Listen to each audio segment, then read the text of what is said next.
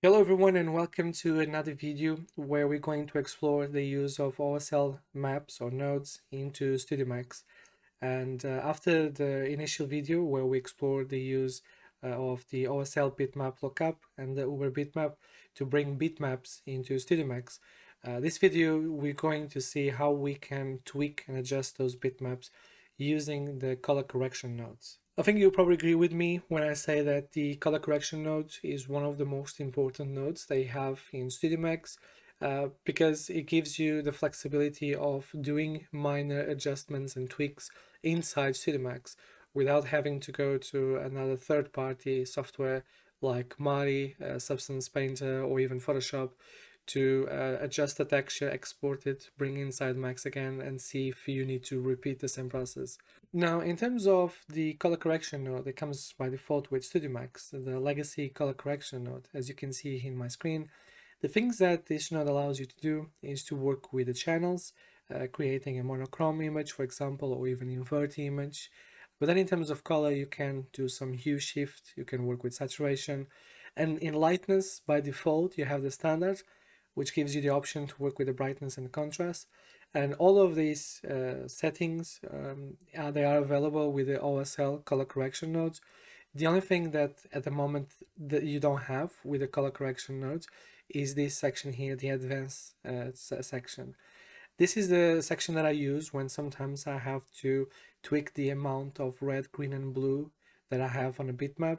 It's not necessarily something that I do quite often. It's more when the white balance of the image is a little bit off and I come here to tweak it and to change it.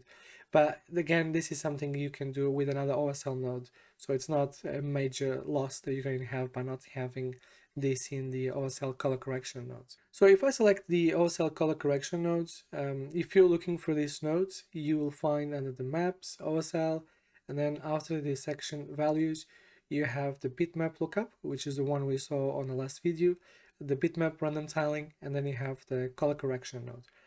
Now, in terms of color correction, as you can probably see here, you have all the settings that you have on a legacy node with a couple of more additions. One of the things that I really like on the OSL color correction node is this initial section here, which allows you to bypass or control the overall effect of this node.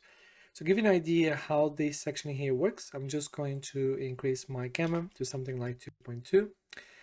And then the bypass, I think is quite explanatory what it does. You just bypass the node completely. You're just going to ignore all the settings that it did.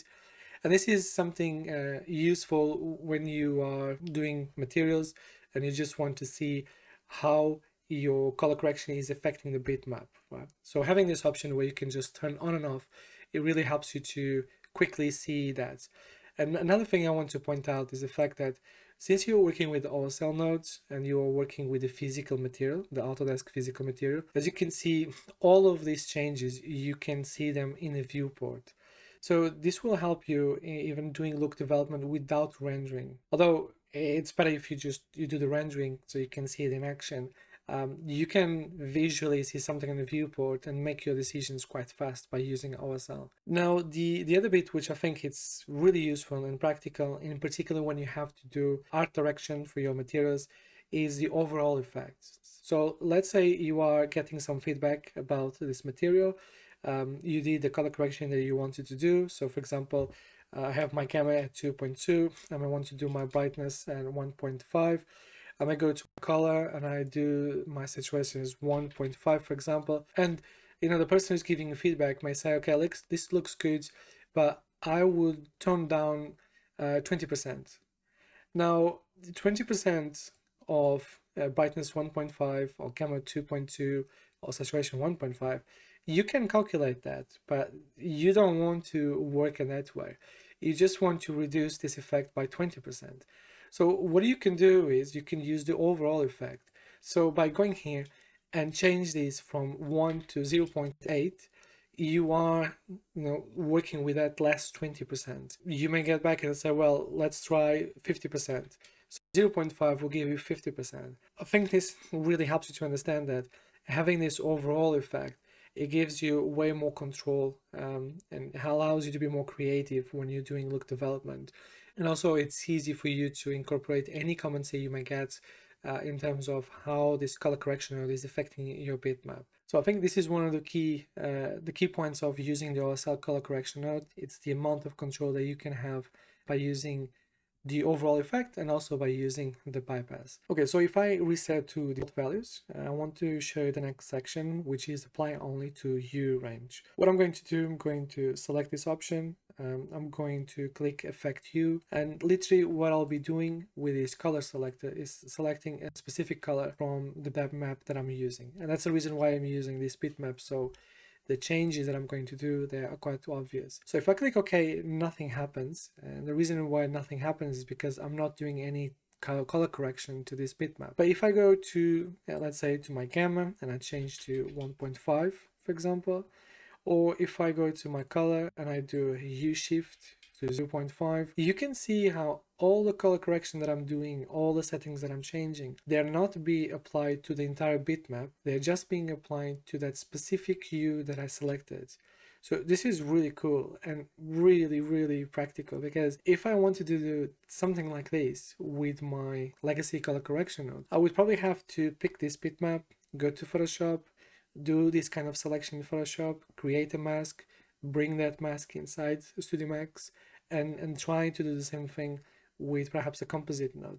But by having the OSL color correction node, I can actually do that on the fly just using one single node. And to show you, so if I remove the apply only to Hue range, you can see how my entire bitmap is affected. And if I apply it again, you can see how just that section it's being applied. And this happens if I, for example, select a completely, just reset again to default. If I select a completely different hue, like this one, again, the same principle applies. If I change my gamma to 0.2, for example, you see only that bit is affected. If I change my hue shift to 0.5, you can see how just specific areas of my image are being affected.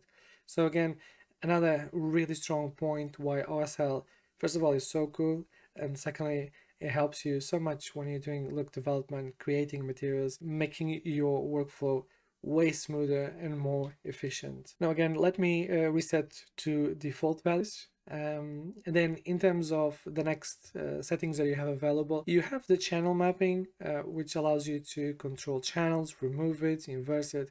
This is, to be honest, something that I don't use quite often. Then in terms of the brightness section, you have the usual normal things that you have from the color correction node. Allows you to change the brightness, allows you to change the contrast. You can also change the gamma. And I think this is a good opportunity for me to show you how you can use the color correction map to create a roughness or a glossiness map for your material. It's not something that necessarily I recommend you to do, but there are situations where you don't have the time to create a proper roughness map, and you can just use whatever you have. So let me show you how you can use the color correction node to create that roughness map. If I just copy this here, what I'm going to do, I'm going to select the red channel, and I'm going to connect to my inputs. You see it becomes black and white. And now if I want to use these as my roughness, one thing that I have to do, I have to take into account that my base color is using a gamma of 2.2. Anything that is data, and by data I mean the maps that you're going to use to roughness,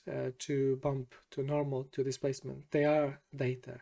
So they need to work with a gamma of 1.0. Because I'm working with a gamma of 2.2, as you can see here on the bitmap lookup, I'm using a 2.2. What I have to do is I have to say that this map here is using a gamma of 2.2. And then what I want to do the inverse of this gamma. So I want to go to 1.0, and I click the inverse gamma, and that's it.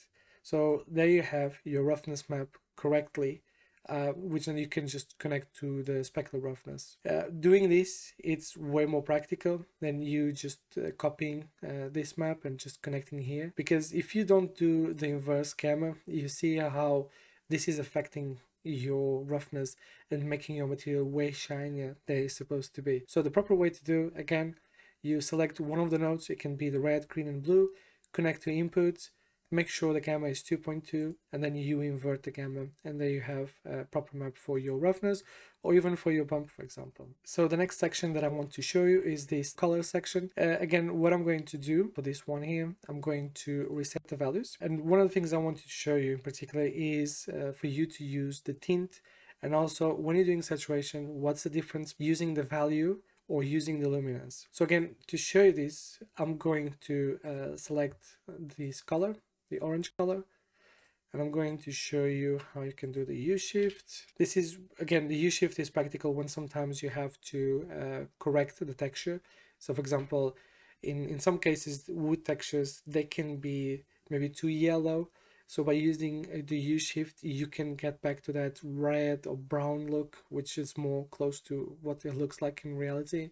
So it's a very practical tool when you have to do some subtle U shifts. The value goes from 0 to 1, so you have to really sometimes use values something like 0.05, for example. And you can see how 0.05 goes from an orange to a yellow color.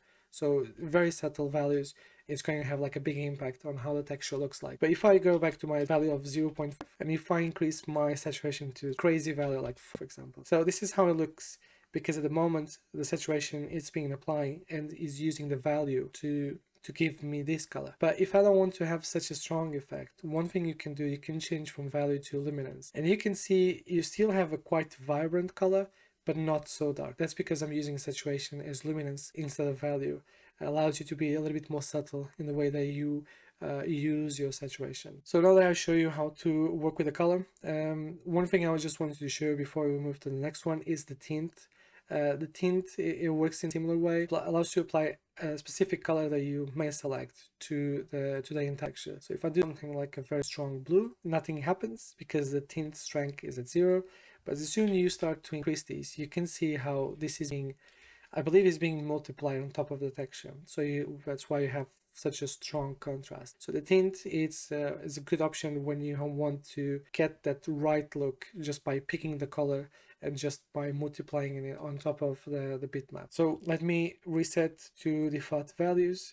And then another two things that you're probably going to find useful is the output tint and then the clamp result. The clamp result I would leave at 0, 1 unless you are doing color correction to AGI maps. If you're doing to AGI maps, I will not get the results, otherwise the AGI map is not going to have the full dynamic range to properly light your scene. So just keep that in mind, because the color correction node is going to clump the values. So if you forgot to untick this option, you may find that your AGI map looks a little bit weird. It's probably because you need to tick off this option here. Now, in terms of the output tint, kind of does what the tint option that you have in color. The only difference is that it's going to apply a color to the shadows, a color to the midtones, and a color to the highlights. Now, in terms of highlights, I don't have many highlights in this bitmap, but I have a lot of midtones and I have shadows. So to see this in action, I can go to something like red, and you see how the darkest values on my bitmap are being changed to red. And then if I go to my midtones and I go the opposite, if I go to something like blue, for example, you see how this is being applied to the midtones. Obviously, you're going to have a blend between the shadows and the midtones and even the highlights. I mean, I don't have many highlights here, but if I go to something like perhaps like a green, you still see how the highlights are being to take into consideration. So this might be something that you need, who knows, but in some situations it's quite practical that your darkest point in the image, it needs to be a different color. Sometimes it's just a matter of like having the same color but a little bit lighter, and you can do this using the shadows, midtones, and the highlights. And then one thing you can also control is what is considered the mid gray. So for example, if I go to 0.2 and to 0.5, I am moving my midpoint up and down, and this obviously is going to affect how the texture looks. And with this crazy results, I think help you to understand how the color correction node works. Is an extremely powerful node. It's one of the nodes that I use constantly, and I think you can see clearly that all the options that you have with the color correction nodes, the legacy one, you have with the OSL node. And the more you use it, the more you realize how powerful this simple node it is, and the big impact it can have into your workflow and help you to be more efficient. So I hope you find this short video useful. Let me know if you have any questions. Again, let me know if you have any specific aspect of creating materials covered on the next couple of videos, and I'll try my best to include it. So thank you so much for watching, and take care.